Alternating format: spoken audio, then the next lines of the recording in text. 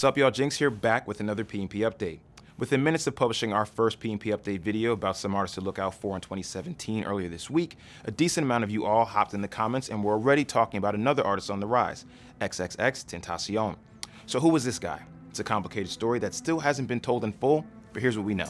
XXXTENTACION is a 19-year-old rapper named Jesse Onfroy from Broward County, Florida. He's got a cult-like following that has been growing locally and online for years. Many of his songs have millions of plays on SoundCloud, and his style ranges from slow and melodic to loud and aggressive, rock to rap, R&B to ambient.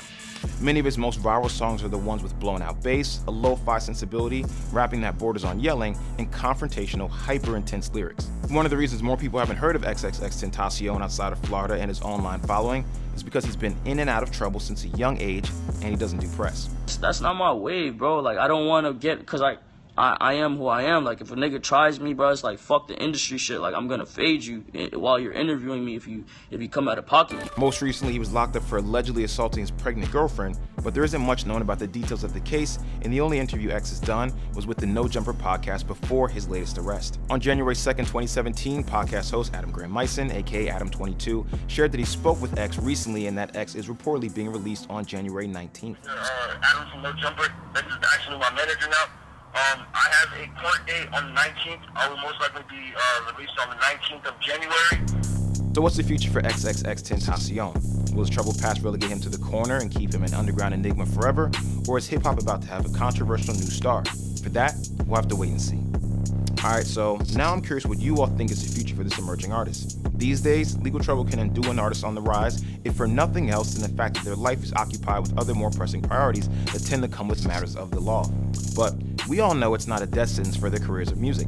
Hip-hop specifically is occupied with a considerable amount of talents who have documented troubles, many of which have large fan bases and prosperous careers.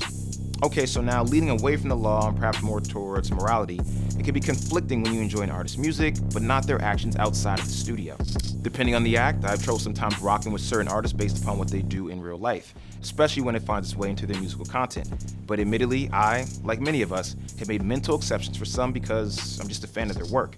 And I don't really know how to feel about that or what that says about me or us. So with XXXTENTACION, many all rock with his music as demonstrated by the comments on our first video. But I gotta ask, do the accusations against him affect your opinion of his music? Or can you separate what you know or think about him from what comes through the speakers? Hey, I like bitch who is your mess. Hey, can't keep my dick in my pants. Hey, my bitch don't love me no more. Hey, she kick me out on life, bro. Hey, that bitch don't wanna be friends. Hey, I give her dick, she a man. Hey, she put her 10 on my dick. Hey, look at my wrist about 10. So sound off in the comments section and keep rocking with us here at P&P as we observe the trajectory of this young Florida talent. In other words, subscribe to our page. And for those who are unfamiliar, make sure you listen to his music so you can formulate a solid opinion. He's got more than a few gems in his catalog already. For P&P, I'm Jinx. 1.